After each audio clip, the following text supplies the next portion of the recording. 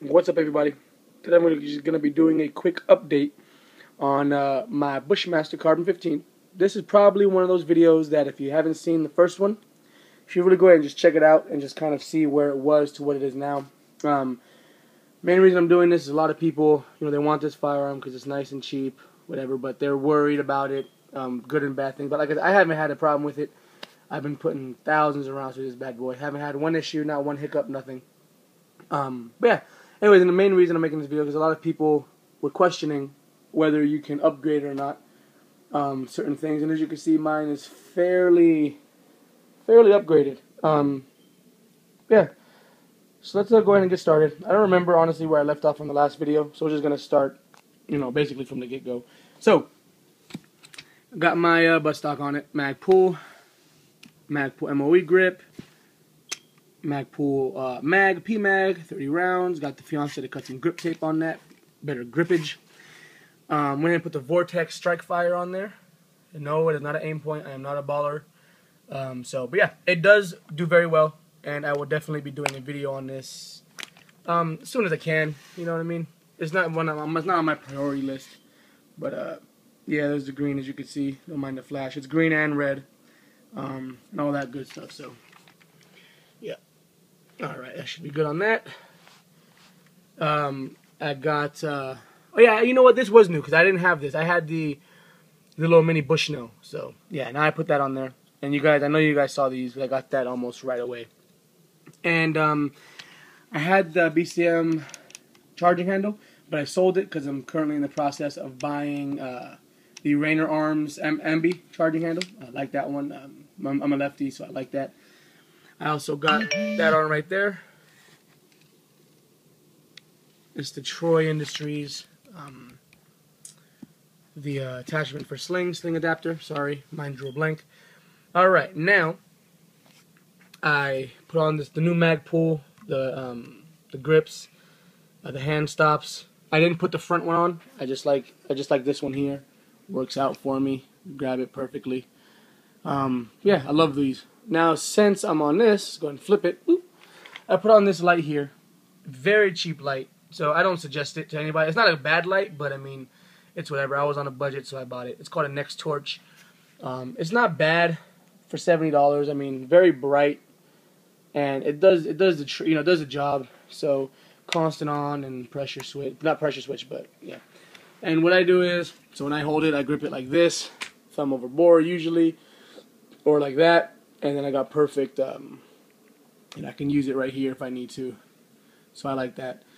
It's perfect. It's just handy for me. That's why I put it there. And I'm hopefully to upgrade to a Surefire soon.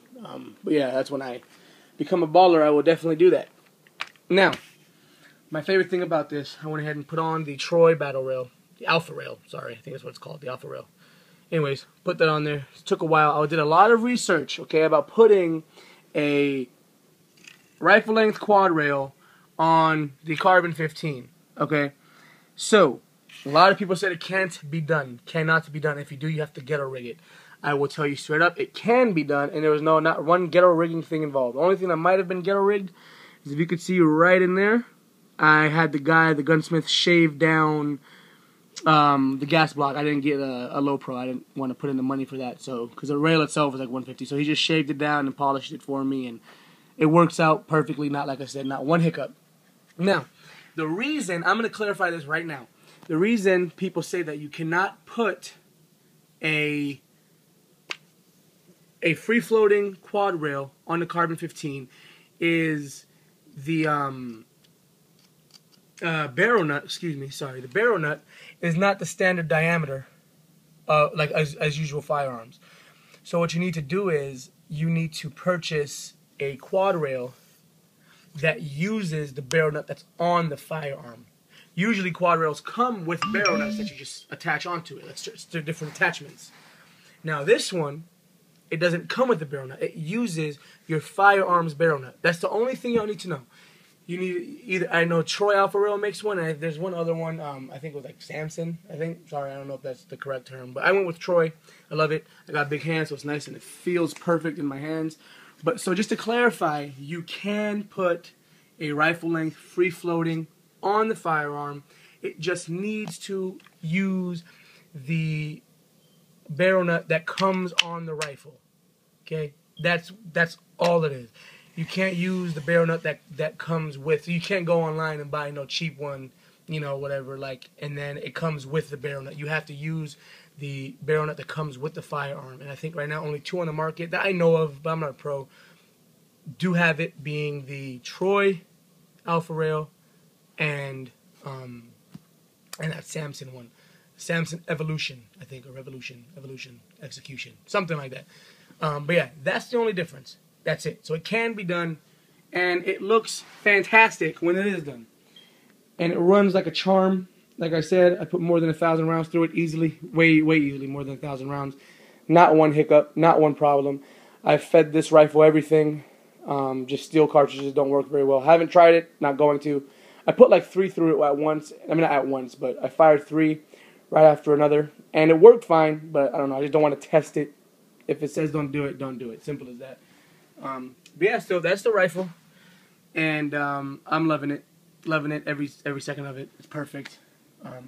This is my rifle, whether people say it's a plastic thing or not. Elijah, it doesn't matter to me. I love it. It's been through hell. So it does very, very well. Very well. Highly suggest it. And I'm pretty much done building it. Adding to it. The only difference is, the only thing I want to add is that charging handle, but that's like $80, which I'm not willing to spend at the moment. But yeah, that and then a Surefire eventually. But that's not on my important list at the moment. But yeah, so that is the rifle, and that's it, man. Thank you guys for watching. I appreciate all the support. Definitely, if you're interested in a first-time rifle, please don't listen to all the critics. Trust me, just get it. You will not have a problem. Trust me. It's perfect. It's a great rifle. Excellent, especially for your first one. Alright, you guys, thank you for watching, and thank you. Just subscribe and like and comment. The whole usual spiel that everybody said. Thank you, guys. Bye-bye.